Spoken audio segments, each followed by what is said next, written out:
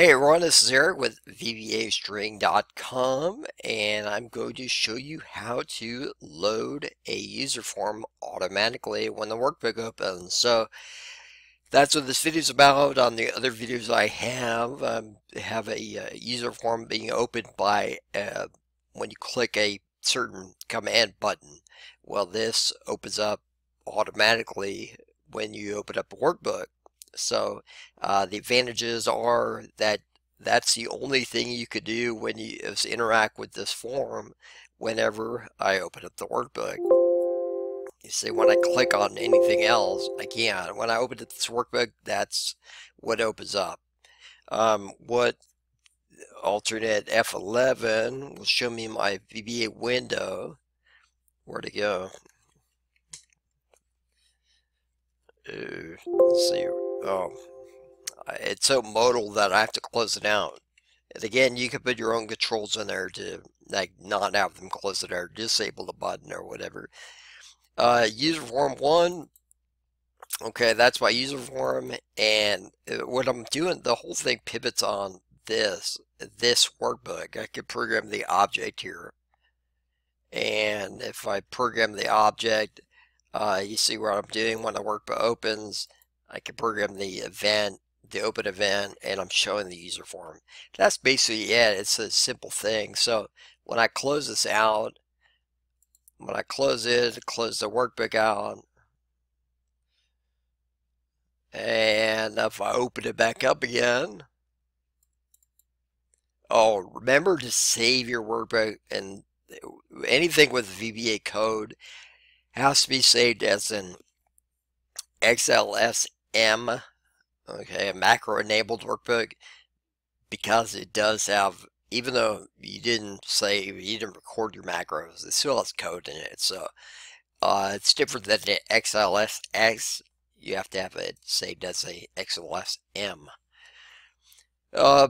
So when I open this up, bang, here's my user form. And if I close it, which I'm going to do, again, here's my user form. If I wanted to add a user form, if I delete the whole thing, okay, I'm going to delete it. Remove user form 1. No, I don't want to do anything with it. I still have my code here, so it's going to give me an error whenever I load it. I can right click, insert user form. Okay, now I have user form 1 again. So it's pretty easy. That is how you load a user form. When the workbook loads, and the advantage is you can have them automatically from the start. They can start using this user form to enter data into their worksheet. You can constrain the user just to utilize whatever you made, your user form. It's your application. You can control it. You have better control over it whenever you click on user form. So look at my other video where I have activate when you work these events are powerful. Workbook open. Okay, I have all these different events I can test for. I can program. And notice I have general workbook. Okay, this is based on the overall workbook. Now I can have a sheet level, and sheet level I have worksheet, and I can have all these too. I have all these events too, and that's pretty much why, if you see my other video, I used the worksheet object. But this is the workbook. It's overall. Okay, double click on this workbook, and you can see workbook open. You can program all the workbook events. Hopefully this video added some value to you, and if it did, go ahead and smash that like button, okay, and subscribe to the channel.